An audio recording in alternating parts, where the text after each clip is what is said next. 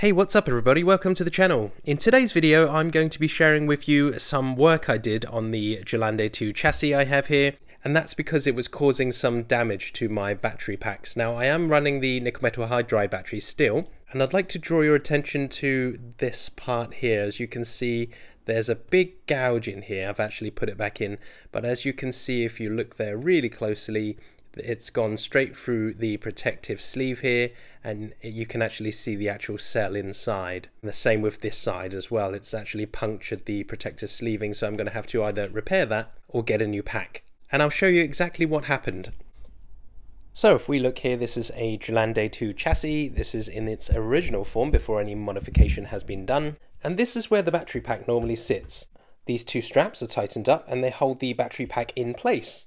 And when I was playing with my crawler, I didn't tighten these down enough, or they wasn't tightened down enough. And what happened was there was some movement in the pack there, as you can see, just like that. Now if you look really closely here, you can see how the chassis is quite abrupt there when it ends.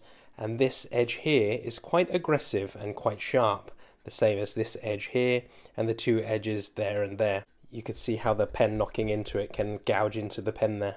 So all I did to remedy this problem was to take some material off here and here.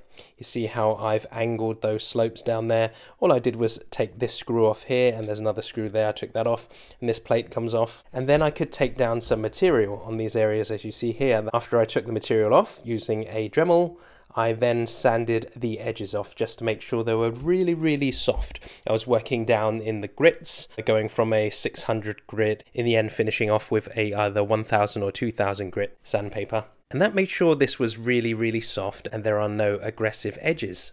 And so when I put my pack in there, if it does bang into it, the sharp edge isn't so aggressive anymore and it won't cut into this, hopefully. But that was just a tip to help you guys out there. I didn't want this happening to anyone else, especially any newcomers to the hobby out there, because it is quite upsetting when you've got a pack and everything's new and this goes in there and you're playing around and you forgot to tighten these down enough and they start moving about and damaging the packs, whereas these aren't even used that much. I was going quite crazy when I was playing with this. I was aggressively starting and stopping and almost wheeling the thing, which you shouldn't really do, but I was having loads of fun with it. So in the end I did that. So I hope this video helped someone out there. Thank you for watching.